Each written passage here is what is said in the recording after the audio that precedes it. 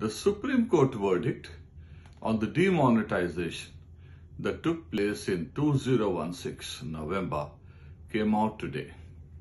Of the 5-judge bench, 4 were in favor of demonetization being legal, and 1 judge stood out saying it was not.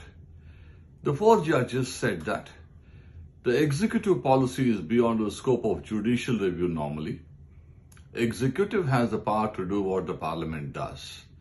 Also, demonetization is in line with the powers of the union government as they are contained in the union list in the 7th schedule, item number 36 being legal tender and currency, item number 45 being banking. The minority verdict said that RBI did not apply its mind independently. It should have, because it is the heart and soul of the money of the country, and also demonetization being such a vital policy, it should have been done through the parliament.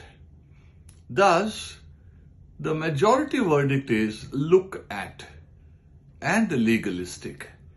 It looked at the form and said that the central government prevails over the RBI. The minority verdict was look through and substantive. It felt that in a constitutional democracy, the power of the parliament should never be undercut. So what's the net effect?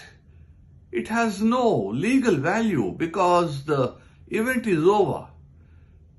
If anything, going by the contents of the majority verdict, for all future purposes, Parliament stands incapacitated.